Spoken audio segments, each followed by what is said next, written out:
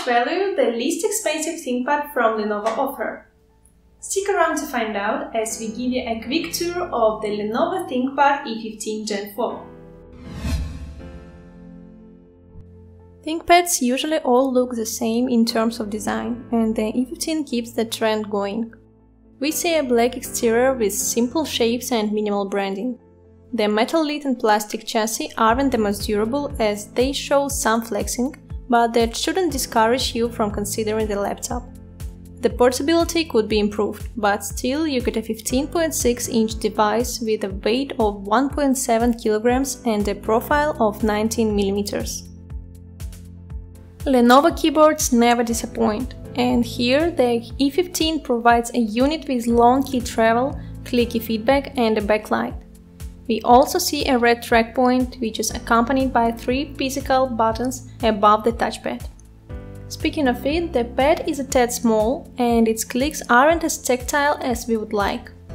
However, the surface is pretty good, using the mylar cover that we know and love. The port selection is pretty weak for an office device, with a single Thunderbolt 4 port, a USB Type-A 3.2 Gen 1 port, an archaic USB 2.0 port, HDMI and LAN connectors, and a 3.2mm audio jack. Lenovo offers the new E15 with 2 display variants, a TN and an IPS panel. We recommend skipping the former as the IPS panel offers much better viewing angles, a peak brightness of 342 nits and a decent contrast ratio. In the creator aspect, it falls flat on its face with about 50% sRGB coverage and poor accuracy. However, we never expected it to do any of these things. What is more important is the zero PWM usage, making the panel safe for prolonged use.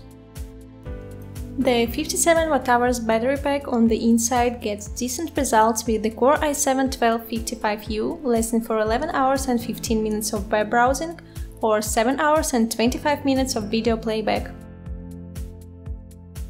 Only 2 per 100 people watching this video are subscribers. If you decide to just start following us, we'll be able to reinvest more in our laboratory, thus making even more helpful videos for you.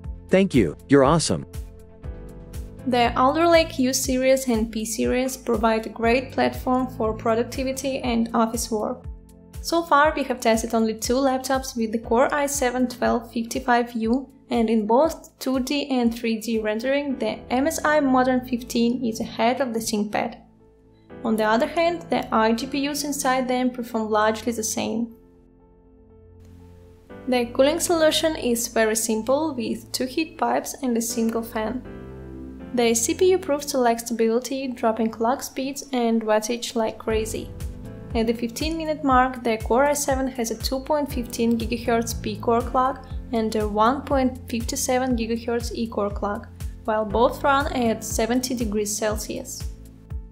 You should probably stick to U-Series CPUs, as the setup might not have the capacity to keep up with the P-Series chip. The laptop is comfortable to use, not heating up its exterior to a point of being too warm, while the single fan on the inside remains relatively quiet.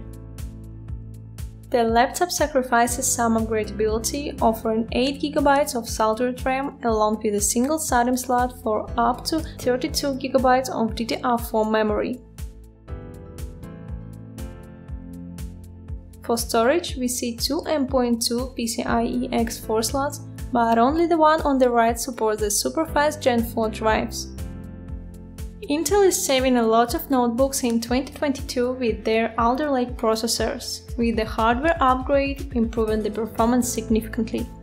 There are noticeable budget cuts like the I/O and the display selection, but you always have to make sacrifices with budget options. If you want to see more tests and details about the device, you can check out our in-depth review. The link is in the video description below.